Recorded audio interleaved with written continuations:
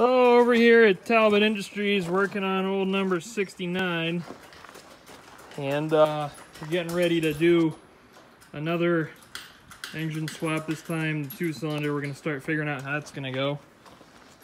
So yeah, this is going to be another example of putting 20 pounds of shit in a 5-pound bag.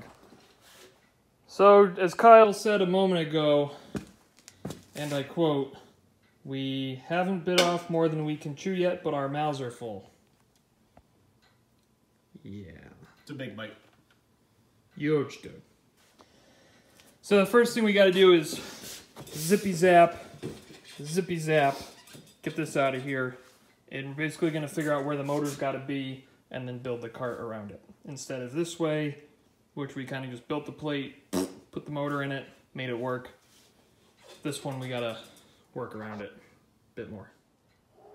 Okay, so we got the motor pretty much set in place where we think it's going to go roughly.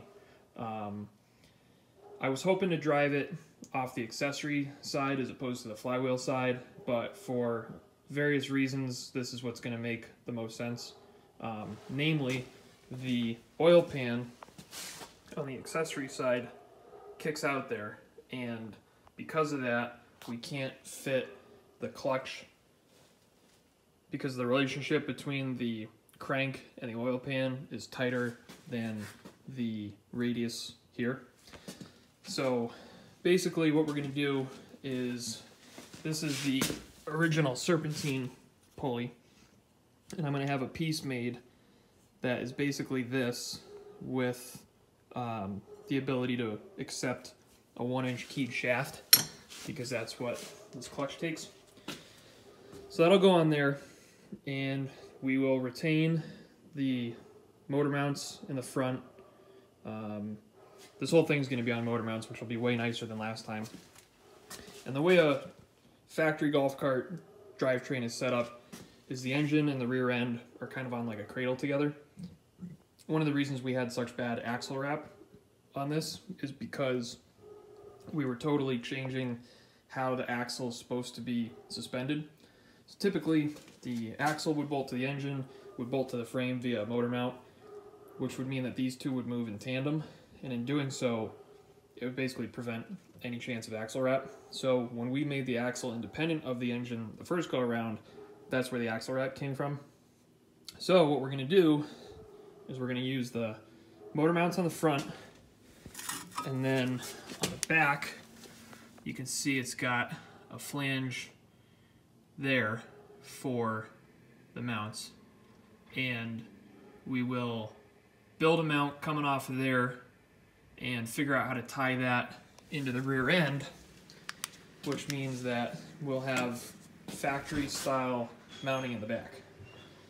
Now, to mount the rear axle to the leaf springs, instead of this shitty system here, because we're going to need more lift too, a little bit more lift. So Kyle's going to drop some perches in SolidWorks because we have the technology, and that way we'll be able to put like proper lift blocks and U-bolts and stuff like that.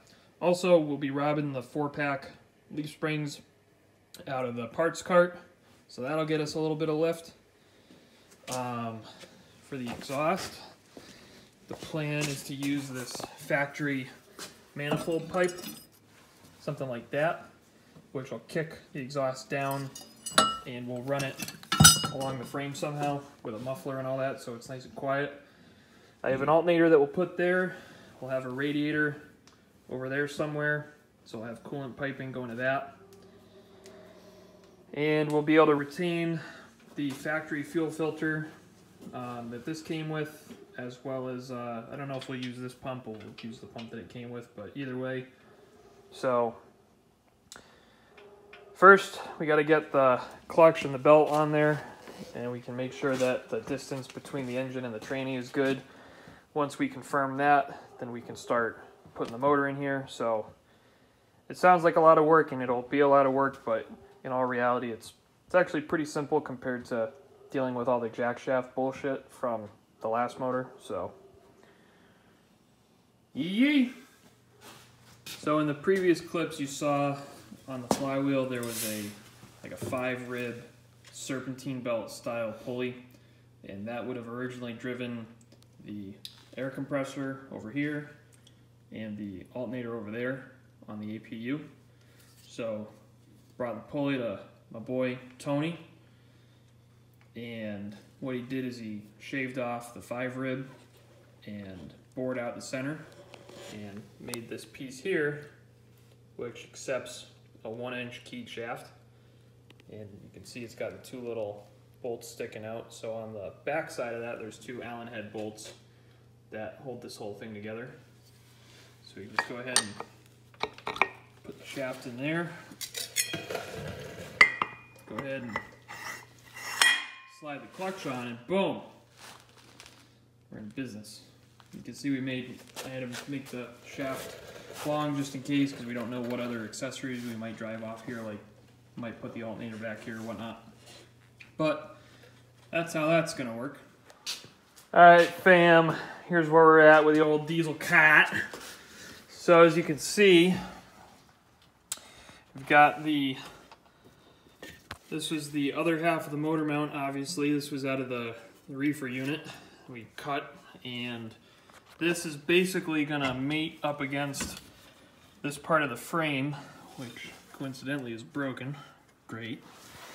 So that's gonna go there, and I had ordered a longer belt, so I'm gonna school you guys on belts real quick. So this is an 1.1 wide, 42-inch outside diameter.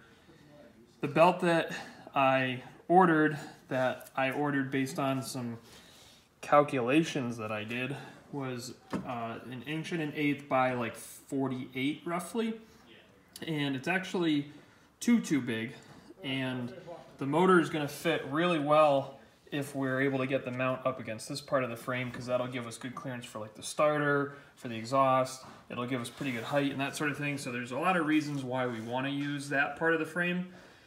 But if we do that, then the long belt's too long. So I threw the original belt on just for shits and giggles. And if we didn't have to run a shifter mechanism. So as I was saying before, my phone had the audacity to cut me off due to lack of storage. If we didn't have to run the shifter cables, we'd basically be able to put the motor right on top of the training, more or less, and then you could run the stock belt, but we can't do that. So I ordered a belt from Advance. It's going to be here tomorrow, because right now even Amazon Prime isn't next day shipping. It's going to have a belt tomorrow. It's going to be like 45 inches long, so it should be in the middle of the other two. Cut the shaft down to fit. We're getting there. I also got a bunch of these perches. Fucking nerd. So these are for a trailer, but they fit here pretty good. So I have a bunch of them, and I think we might look at converting the leaf springs to a traditional like perch and U-bolts and stuff. But if nothing else, we can put them this way and use them as a means to attach the engine to the axle, since I don't really want to hang a 300-pound engine on these little like 5/16 studs. So here's the engine mount we came up with, and now you'll see what it looks like installed. And just like that, the engine's mounted. So originally I had said that we were gonna like do a vertical facing shackle like that, and you can see that we didn't. And the reason for that is this just wound up working better. So this is 2-inch, or maybe that's 1.5 inches.